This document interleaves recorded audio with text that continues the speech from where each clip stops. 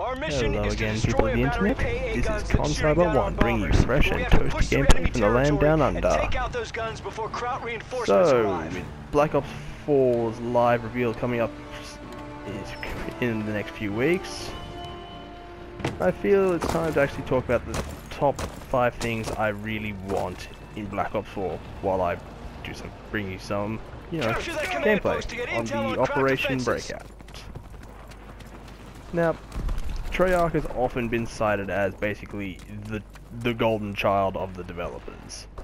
As far as some of the fans are concerned, they can do no wrong.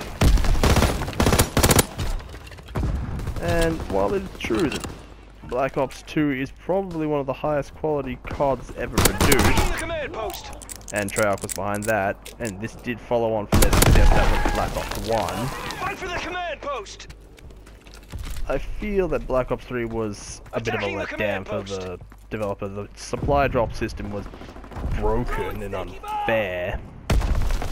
Like as in, you'd have to be willing to spend Fighting for the command post! more money on supply drops than I owned in a week to be guaranteed to get the weapons in them.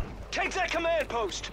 Whereas Infinity Ward, it brought a much fairer system when it did its DLC weapons, where if you unlock any variant of them in the armory screen, you unlock the base variant, which is something I really like. I mean, I could bring my lovely dual-wielding, gun-slinging, revolver-loving ways.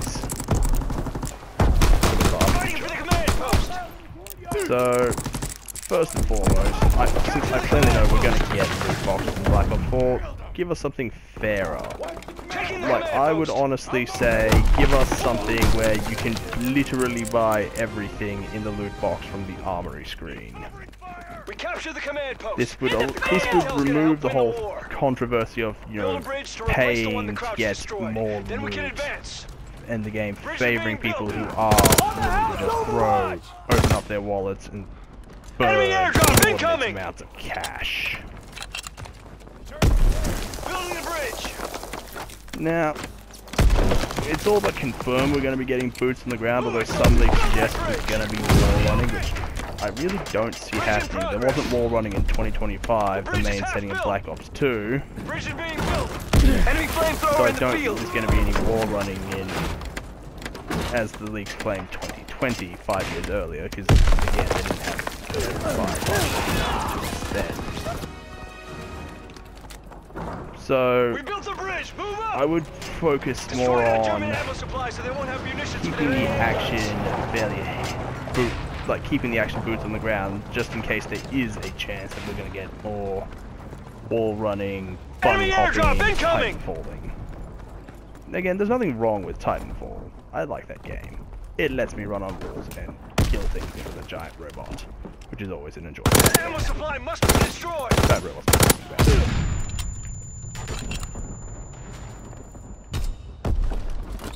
Enemy flamethrower on the battlefield. Don't get cooked. Like to see, however, it's also like improvements on the order and the contract system in World War II. Now, don't get me wrong, I absolutely love this system. I feel it's a good system. Sometimes it encourages players to step out of their comfort zone of sitting in a corner with an LMG or running around and quick scoping. We're getting the guys who have SMGs to switch out to shotguns, get the guys who use shotguns to switch out to sniper rifles. All good fun. But when it was revealed that a whole bunch of weapons in World War II were not available in rare supply drops due to a technicality, there was huge backlash. So rather than, just put these weapons into the list pool, Sledgehammer reworked their orders to include one of these locked variants as a daily order. Initially a weekly order.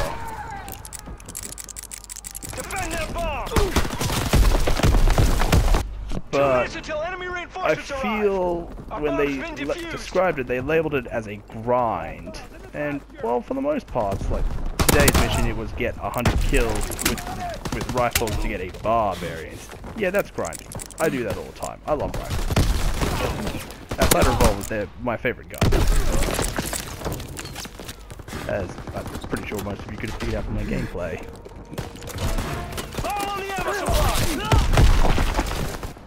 But destroy that ammo supply ASAP. With some of these challenges, like getting multi-kills with sniper rifles, or having to get headshots with sniper rifles, and getting 25 of them, like, not impossible. At the same time, it's not something that, you know, a casual player can do in a day, unless the only weapon they practice with is sniper rifles.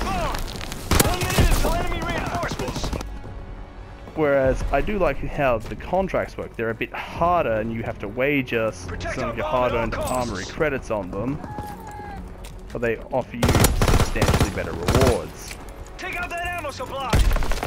So what I would do is I would make it a very clear, in the next game, a very clear distinction between the wager rewards and the daily free ones. The Germans deactivated our bomb. By making it very clear that the daily ones are achievable. Literally anyone would be able to do them. Not as a given time, as in just like you could reasonably knock out 3-4 daily orders like it was nothing.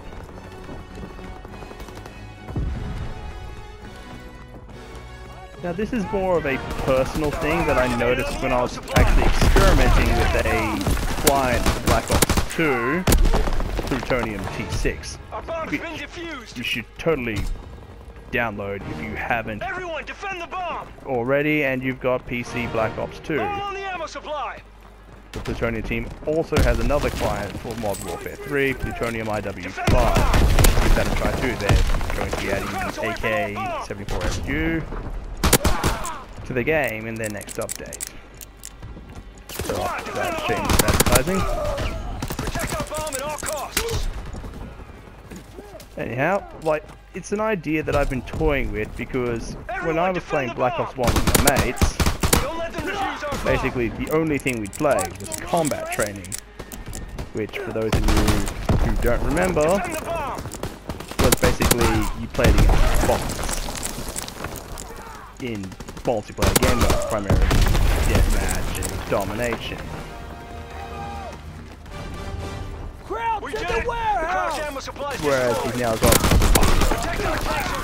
Whereas you've then also got custom matches, which are basically offline games, but enemy airdrop incoming as well. An idea I've been toying with that would bring back the combat training was the addition of reworking the private matches into combat training, basically. So like you could earn your XP, complete challenges and whatnot against the bots if you needed to, in case you were just having an off day or your internet was acting slow. Because you've got a sibling that felt like torrenting the entire season of, I'm gonna say, Charmed, without notifying anyone suddenly, or there's that update for, I don't know, let's just say generic beat 'em up boss. Alright, let's get to the church. This would, mean that your progress wouldn't grind to a halt just because some condition out of your control or was acting on your connection, or you were just having an off day. Escort us to the AA guns. Plus then, it would encourage that, multiple mates coming over and playing on the same game and just having a good merry old time progressing together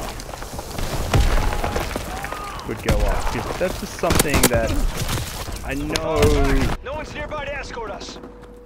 That it's not something that happens as often as it used to, but I feel it's just some of the charm that comes with console gaming, as opposed to being on the PC Master Race. Nobody's here to escort us. that a We're lot of retreating. developers overlook or have forgotten about. And it's We're falling back. it's No just a one's little nearby to thing I escort feel us. that could actually make better use of the custom matches. Rather than just a private, basically an offline match online. Where you can, you know, see your pretty clan tag. Move! Our reinforcements are almost here. Anywho, this match seems to be coming to an end. Finally, a campaign. Like, you get a lot of guys on forums and Reddit saying that they don't play the Nobody's here to escort campaign. us. We're retreating. Although, stats say at least half of COD's player base does at least play the campaign, advancing. a little Protect bit us. under half finishing it Heading in most of the until time. reinforcements. It does nothing to hurt the multiplayer We're at advancing. all, and rather it boosts the whole experience for me. One, because you can make better trailers in the campaign than you can in multiplayer, and two, it gives the multiplayer context. It makes you justify as to why we're running around like sci-fi Kalashnikov, Now our bombers can hit their targets. freaking laser beams. And finally, I try to tie unlocks and everything together, so like give you the option to unlock like a zombie skin for ranking up zombies, or locking a gun behind the campaign in multiplayer. Sort of hybridize it all together like Killzone Mercenary. Anyhow, that's what I would personally do if I were doing Black Ops 4. This has been ConScybot1, giving you fresh and toasty gameplay from Land Down Under, signing out.